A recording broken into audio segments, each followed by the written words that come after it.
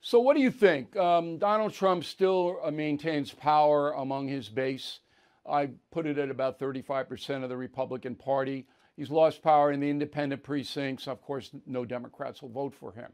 With that kind of a resume, does he have a chance to regain the presidency, in your opinion? I believe that there is a narrow but real path that connects Donald Trump to a return to the Oval Office. And it consists of two steps. And he'd have to get lucky to have both of them, but it's not impossible. Step number one, we have a structural repeat of the 2016 Republican nominating contest, where you have lots and lots of people in the race at the starting line, and many of them stay in too long.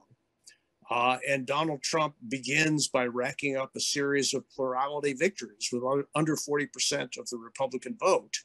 And by the time the field narrows, it's too late for anyone to give him a serious challenge. That's step number one. Step number two, real circumstances in the world.